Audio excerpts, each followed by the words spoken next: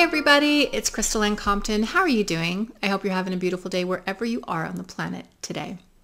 In this video, I'm going to be answering one of the questions that came in several weeks ago when I made a video, Ask Me Anything, and y'all did. And I've made, I think, 2 or 3 videos from some of the questions, but there are a lot, and they're so good, and I'm going to be going through them and sharing these videos because I think a lot of those questions are questions that everybody has, or a great deal of us have, especially as spiritual people.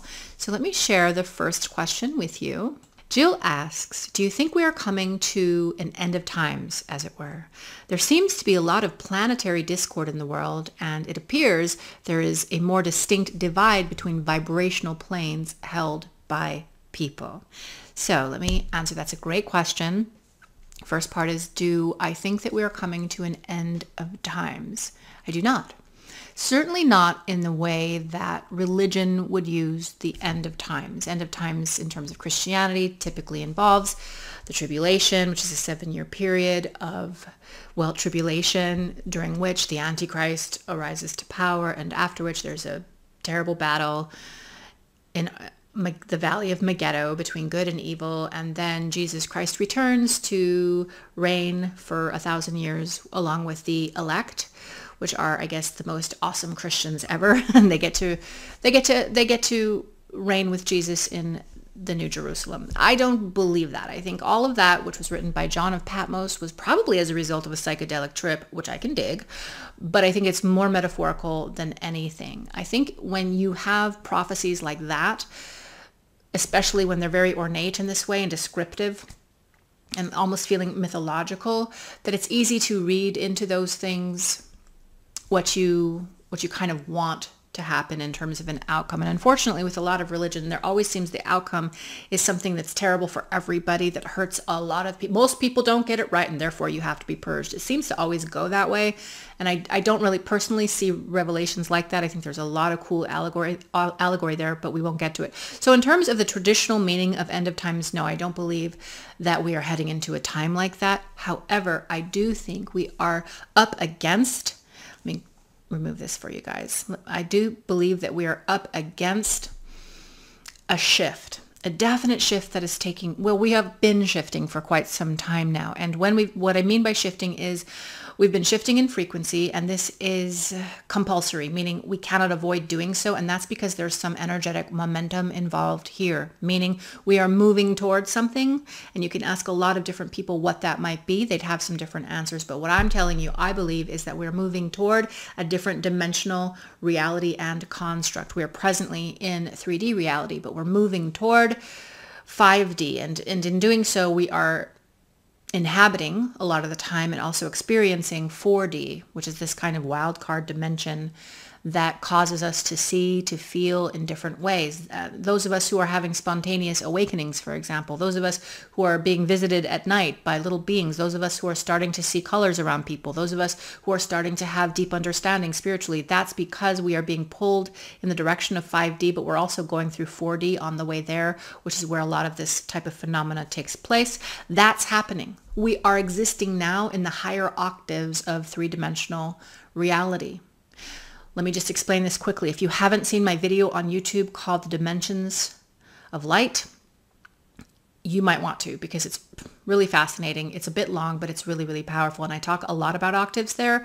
But essentially, we have this dimension in which we are all existing because we share a common frequency and vibration. If we didn't have this frequency or vibration, we could not be here in 3D reality.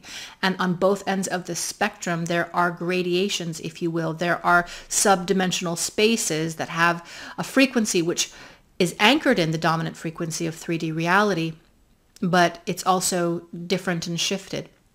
And I won't go into the technicalities of that, but there's a lower octave range where people here in 3D reality are hanging out in negative frequencies. They're more apt to cheat. They're more apt to thieve. They're more apt to murder. They're more apt to be corrupt. That's happening in 3D with all of us, but it's happening in these lower octaves because that's where their consciousness is dwelling. And then there's these higher octaves.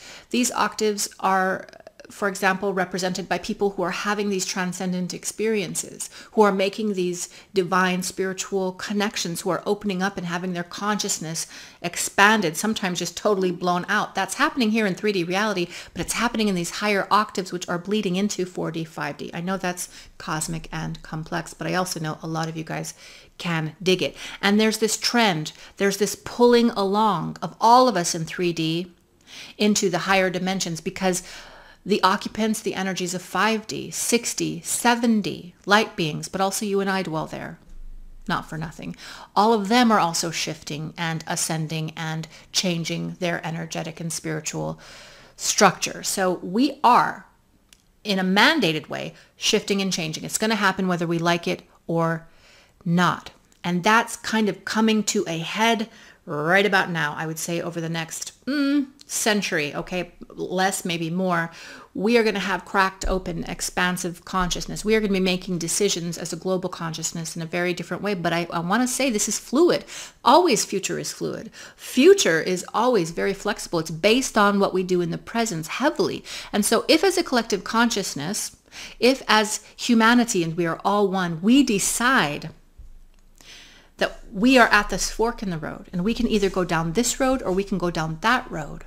If we decide to take a path, well, that is what we will reap. And it seems pretty clear to a lot of us, no? What those two paths are.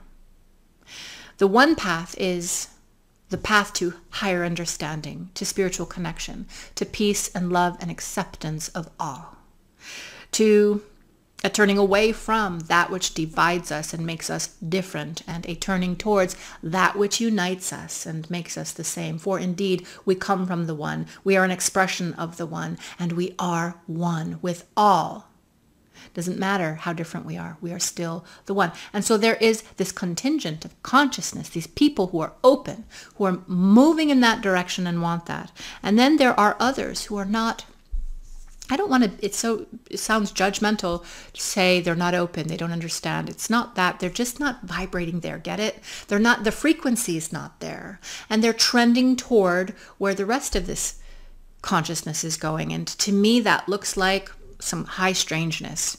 High strangeness is at the door of humanity. Things like reliance on control by AI, the elites, the 1%. It sounds very conspiracy theory, but we're already seeing the fruits of this happening now, the grooming of this towards that path from those that would seek for us to go down that road. And so some are trending that way, and then there are others trending in a different way. So your question about there seems to be vibrational discrepancies, well, there is. There is vibrational discrepancies. And there's the expansively conscious, or those that seek to have this type of connection. Even the desire for this, the intention for this is meaningful in terms of frequency. And then there are those that are asleep to some degree. They are not awakened to the possibility of what can await. And so they just follow with the trends, the matrix, if you will.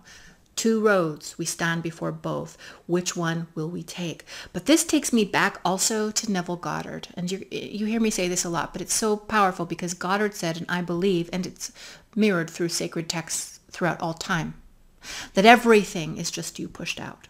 Everything. Your husband is just you pushed out. Your community is just you pushed out. Your president is just you pushed out. Your world, nature, animals, these are just you pushed out. You are interacting with versions of you, but you are caught up in the illusion of otherness and separateness, us versus them. And you're not seeing that we are actually all one. And it's all us. It's all you. It's all me. So we need to wake up to that reality, because if we can change the discord within ourselves, our own prejudices, our own bigotries, our own weird ideologies, our own dogmas, if we can untether from these and be open to what Spirit has to show us, if we can hook our wagon to the momentum in these higher octaves, to higher dimensional consciousness, if we can choose this way and really immerse ourselves in this, then everything becomes us. Everything still is us pushed out, but we're now in this higher dimensional consciousness. We're now in this higher understanding. We are now spending time with, proximate to source energy, and then everything we encounter is just us pushed out from there, the source. So it all begins with us. We can look externally, which I see, you do, I do, we all do. We're living in this matrix. And you can get caught up with the identification of that. And when it gets particularly dark, when it gets particularly chaotic, return to yourself and find the discord, find the imbalance, that which is out of alignment with source energy or creator energy or higher self. Find where that is within you. This is called the work. The work never ends, ever. The work is with us until we die. It's just a matter of turning the dial and getting more and more and more in perfect alignment until we pass from this reality into the next. That's the work, and we are all doing it. If you're experiencing life in a separate way, there's a separateness that exists within you. There's a belief somewhere within you that there is an otherness that exists. Maybe you're the other, and so you see it in everyone else. Everything is just you pushed out. To experience heaven on earth right now, be heaven. Not be in heaven, as if it's a location outside of yourself. The kingdom of heaven is within. Be heaven here now. Do what you can through disciplines and practices to align to the reality of who you are as a divine being, because then your world is you pushed out. Your world is divine. Your world is sovereign. Your world is beautiful. For when we feel the beauty within ourselves, when we identify and feel and run the energy of our divine nature, all is divine. All is divine. Are we in the end times? No. No. I don't believe so. Well, I could be wrong. I think we are at a turning point. Choose you this day who you will serve. Can you dig it? Choose you this day who you will serve. And this is not about gods. This is not about ideology. It's about love. It's about connection. That's what it's about. That's who we have to choose to serve. And to serve means we are that. We embody that. We vibrate that. We walk around the planet being that. That's our orientation. That's how we see the world. And the world is just us pushed out. Are there vibrational discrepancies? Yes, because we have people existing in this dimension in different octaves doing different things. But you can change that. You can change the reality of all of that by changing what lies within. It's that simple and that complicated. Simple doesn't ever mean easy, I've noticed. Simple is like, that's a simple principle, but it's not easy to implement. But that is the work. Thank you for such a good question.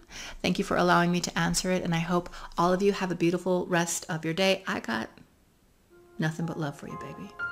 Join me this year at the 2019 Bliss Retreat in beautiful Loveland, Colorado. The Bliss Retreat is a 4-night, 5-day, blissed out extravaganza where there will be sacred ceremonies, spiritual workshops, and nightly services with me, Crystal Ann Compton. Go to theblissretreat.org to learn more. I hope to see you there.